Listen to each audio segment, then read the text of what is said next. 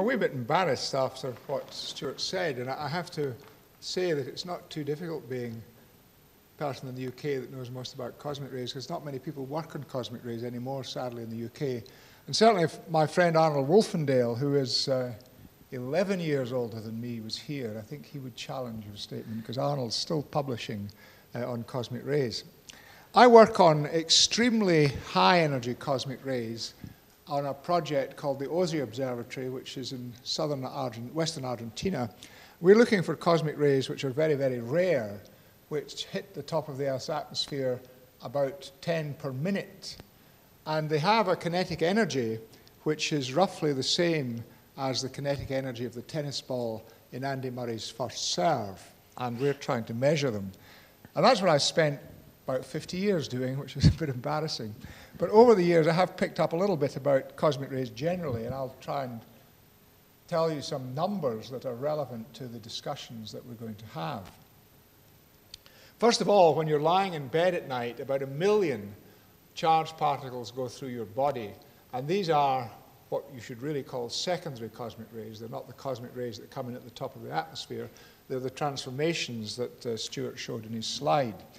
The dose that you get is about, nothing to worry about, it's about 2 X-ray per year, something like that. If you have a chest X-ray or something, that's the kind of dose you get twice a year. I said that at a talk I gave some years ago, and at the end there was this, it was a public lecture, there was this young lad about 10, I think. He said he was actually really very worried about this, and I absolutely upset him, but I'm just assuring you there's nothing really to worry about. They're going through your body all the time. Probably some of them cause genetic changes, but nothing to worry about, nothing you can do about them anyway.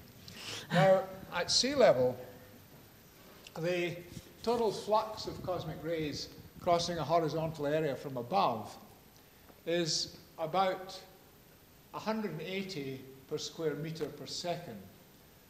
When I started as a research student many years ago in Edinburgh, the numbers that we were given were 0.01 per square centimeter per second, or 1 per square centimeter per minute. You see those numbers don't exactly agree, and that's because it's a very rough number, just to give you a feel for what's involved.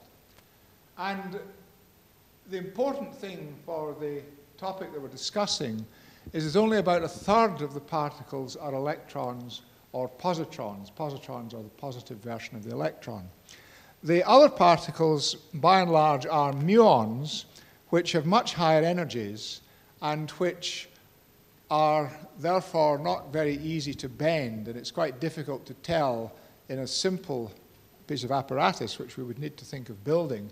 It would be quite difficult to bend them, and probably they wouldn't be changed by the phenomenon that Stuart described. So we need to focus really on the electrons and the positrons. But there's quite a lot of them about 50 per square meter per second, 50 hertz and up there. Now the muons arise high in the atmosphere. They actually come from the decay of things called positive pions, and most of the electrons come from the decay of these muons in flight, or from electrons are knocked out of nuclei, or knocked out of atoms by the muons. The photons come from the decay of neutral pions. The pion up in the top right-hand corner there comes in 3 forms. And the neutral ones decay, they give you gamma rays, and also you get a process called brainstorm, where a charged particle is accelerated as it goes past the nucleus and it radiates photons. Now the energies of the muons typically are above about 250 MeV. So they're, in terms of being bent by a magnetic field, they're not bent very much. And this depends quite strongly on altitude, which of course is relevant in the context of earthquake detection, because sometimes earthquakes are, for example, in L'Aquila in Italy, it's relatively high. Now, it turns out that there's not all that much known about the electron and photon energies because they're quite hard to measure. It's never actually been a subject that's been of great intrinsic interest. I'll show you such measurements as there are, but they all date back of the order of 40, 50 years. But the typical energies corresponding to the fluxes I talked about, sort of 50 per square meter per second, have energies about 10 MeV, which is a pretty low energy. It's sort of similar to the energy that you electron coming from a radioactive source would have, a little bit higher than that. But there's probably lower energy electrons about. They're quite difficult to measure because they get scattered a lot, so it's not easy to control what you're looking at. It's a pretty steep spectrum, and you only get about 5 above 100 MeV compared with the 50 that I talked about. So they're low-energy electrons, similar to radioactive sources. That's what we would be trying to look at. And when I say electron, I also mean positron, because as far as the cosmic rays are concerned, they don't care really whether they're positive or negative. Now, these are the ancient papers that I dug out. One is actually 1955. I just started at university. No, I was just finishing my hires. I'm a Scot, as you may have picked up. I was finishing my hires in Edinburgh then, in 1955. And this paper was 1968, when I'd moved to Leeds and I was just starting to do research. The one on the left shows the energy distribution of electrons. So it's just really confirming what I've said. It goes down to about 5 MeV, and you see it's a fairly flat spectrum, and then it steepens. And the one on the left shows the energy spectrum at a high mountain, the Zugspitze in Germany, reported in 1968. The lower curve are for the electrons, and above that are the photons. You usually get more photons because they're not so easily absorbed, they don't ionize the way electrons do. So they're usually more photons, but not vastly more. And I don't actually really think that's going to be of interest to us, nor do I think it's going to be a serious background problem. Now, just to give you an idea of the kind of apparatus, the scale of the apparatus you might have to think about, this is what was used for that 1968 measurement. And it's a stack of different counters. I won't discuss this, it's not relevant really. But it's about 1 meter high and about the order of 20 centimeters or so across. So it's a pretty big thing. And clearly we need to try and miniaturize that, but I don't think that is a huge problem with modern technology. Now, the muons in particular are affected by temperature and by pressure. Again, we don't need to worry too much about that. For the pressure, you can just think if there's more air there, the particles ionize more, so some of them disappear.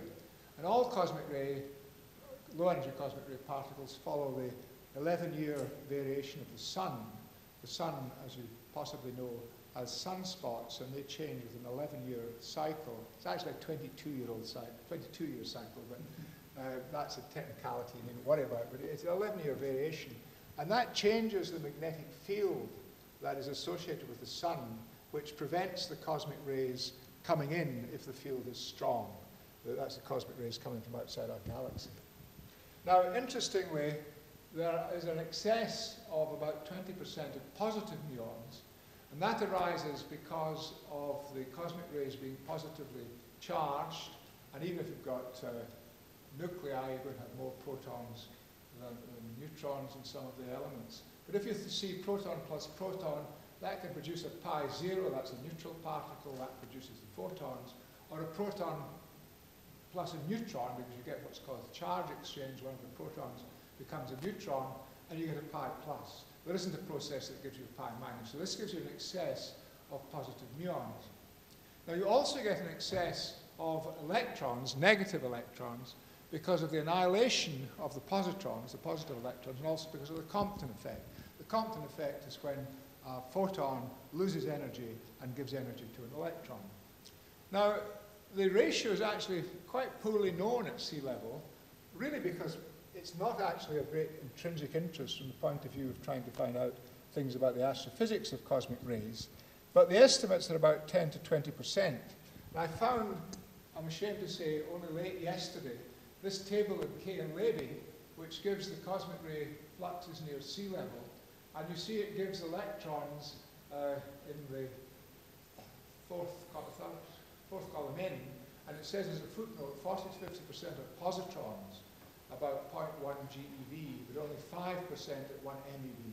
So the figure of 20, I haven't had a chance to check out where those numbers come from. Now, that is quite an important number, because if I understand the mechanism that Stuart is advocating correctly, we would want to look to see how the fraction of positrons changes, or what the ratio between positive, how the increase is of the electrons because of the acceleration of the electrons. So we want to see what was going on there. The electrons are going to get accelerated in a different way from the positrons. So that's an interesting number to know.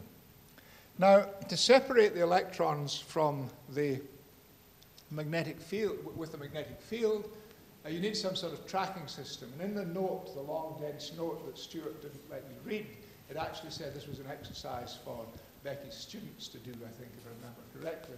But basically, the magic formula is that B, the magnetic field, times the radius of curvature of the bending of the particle in the magnetic field is equal to the mass of the particle multiplied by its speed divided by its charge. And the important number for us is that the product BR is 1.7 times 10 to the minus 3 Tesla meters. I never work in Tesla, but I think I've got that right. Now, there's a nice recent example in two projects. One is a satellite called Pomelo, and I'll show you some pictures of that in a moment. Another one is a project called AMS, which is a project on the International Space Station. And they're actually measuring positrons and electrons to very, very high accuracy. But the targets are the energies are much higher than the energies we're interested in. They're sort of GeV, that kind of energy. We're interested in much lower energy. But I think it's relevant to see what they do. Now, I wanted to show this because it's a historic cloud chamber picture which was made by Blackett and Occhialini in the 1930s. And you see these curved tracks, which are the tracks of particles in a cloud chamber. The cloud chamber was probably about the diameter of this microphone, and the magnetic field was about 2 Tesla. And you see there are some bent to the right and some bent to the left. Some of those are positively charged particles, positrons. The other ones are negatively charged particles, electrons. And essentially, to do what Stuart wants you to do, you have to devise a piece of equipment which will allow you to make measurements with high statistics of the positive and negative particles in the cosmic ray beam. Now, you certainly can't do it with a cloud chamber where the number of exposures you would get would be maybe, if you had it working very well, 1 a minute, something like that. You have to have some sort of electronic method. Now, the Pomelo Satellite, which has been flying for quite a long time, has used